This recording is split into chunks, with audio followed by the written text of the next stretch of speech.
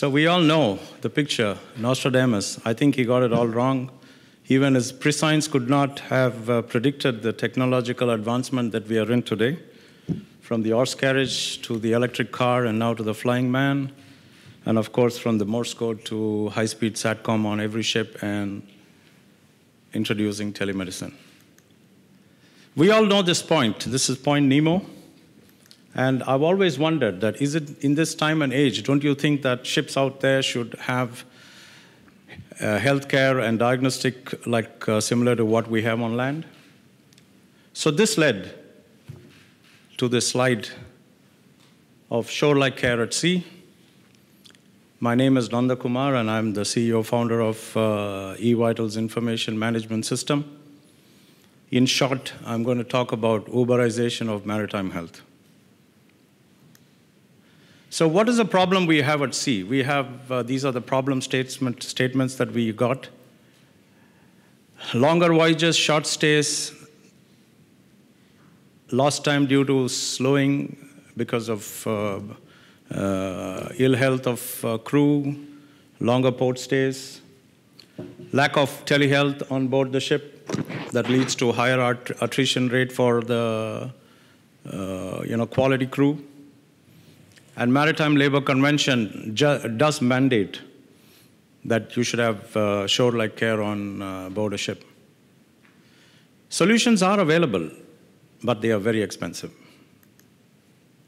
So the scale of the problem, since most of you are mariners, so you will probably know that we have about 1.5 million seafarers, 60,000 vessels, and we have about 15 TMAS, which is telemedical maritime assistance services around the world. Last year's statistics was 20,000 assisted, out of which 2,000 medivacs, that's about 10%. And most ships have only a basic first aid kit. Hardly anybody have approved vital signs monitors. No crew wellness monitoring program, and mostly everybody is reporting verbally to the TMAS agencies. So who is responsible for seafarer health? To start with, the seafarer, of course, then the company, then the ship,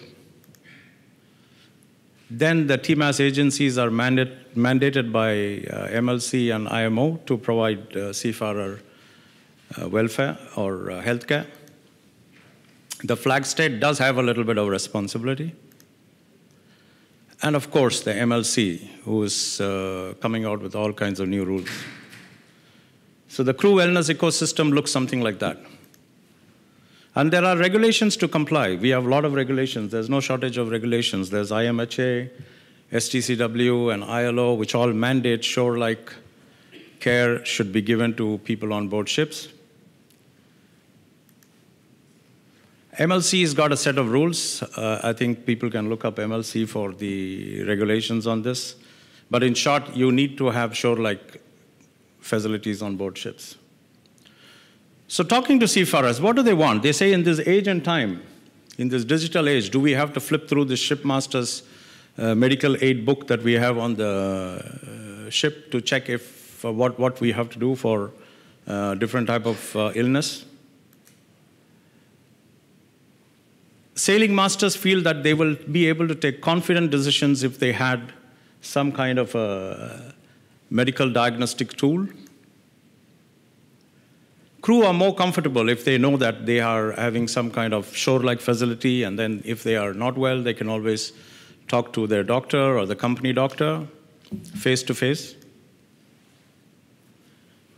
And the captain feels far more confident that if he had a telemedic kit on board, he can take informed decisions based on TMAS advisories, whether to divert a ship or to ask for a medevac. It's inevitable. While at sea, we all know accidents do happen. People do fall sick. You cannot stop that. But are you prepared? This is not my marketing statement. This is the study done by ILO and MLC for 2013. I don't have the latest figure, but it's quite alarming. 1 in 5 ships diverted, And 20% of, let's say, $180 million could be saved if ships had some kind of a telemedicine solution. So why are vital signs very important? They generally tell you how well the crew is, how well the person is. They also determine the treatment and protocol that has to be followed. It very accurately determines the physical condition of the body and how it is reacting to various other parameters in the body. And these 5 vital signs are temperature, blood pressure, blood sugar, SpO2, and ECG. So we say that it's time for creating a crew health digital passport. We should look at a seafarer continuous wellness record, something like a lifetime record of one crew, one health record. So this is again, something that I want to talk about, the difference between telemedicine and telehealth. These are 2 different things. It's there in the slide. But in short, all telehealth is telemedicine, but telemedicine is not telehealth. Telehealth goes beyond telemedicine in the sense it takes care of education, advisories, monitoring, and a lot of other things.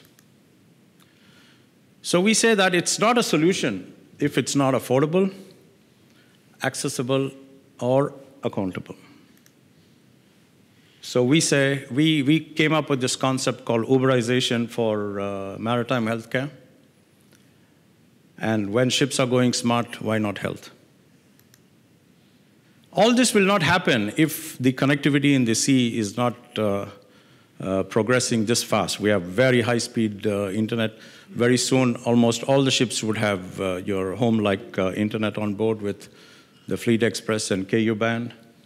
And with digital ship, new technologies, new demands from the crew. So this is a kit that my company has made. It can be used for emergency. It can be used as a golden hour kit. And also, we are addressing a very growing concern in the maritime world, and that is mental wellness. So Evitalz is a telehealth kit. It's a combination of digital medical diagnostic devices with a smart consult software that the ships have, by which they can record all the vital signs and send it to anywhere they want. So this is the configuration of a box which we feel that every ship should have. It comes with the vital signs monitors, as you can see on the screen.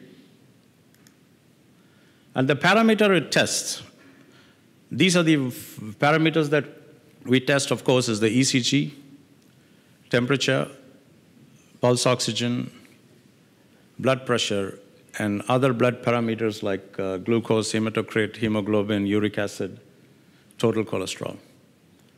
And apart from this, we have included certain markers, instant markers, what we call as rapid tests, to immediately identify if a person suffering with high fever for 3-4 days has dengue or malaria, or somebody who complains of chest pain is really going through a heart attack or not.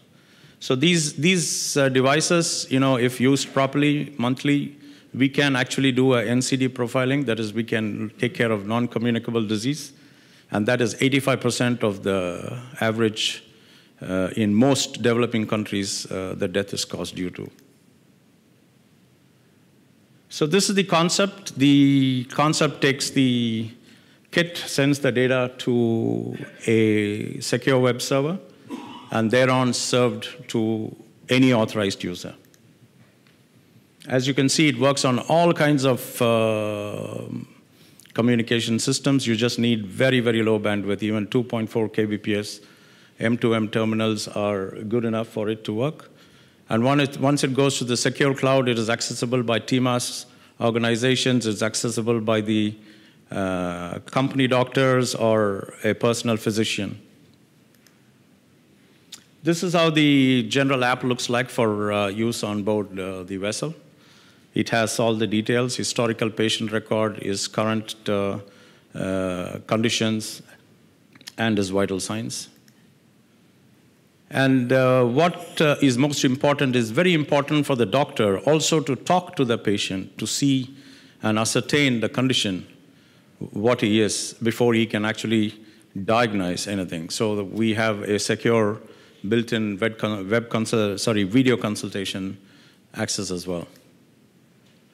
This is what the doctor would see anywhere in the world. He can watch this on his phone while playing golf in Hawaii or in his hospital. So this is a secure web service on which all the information collected on the ship is sent to, and then with the proper credentials, he is able to see this data. And this is the doctor's dashboard. So this is how the patient record will look like. So he has the record, he has the ECG graph, he can view the graph, he can also do the analysis on the PQRS waves, and doctors can do a lot of things with this.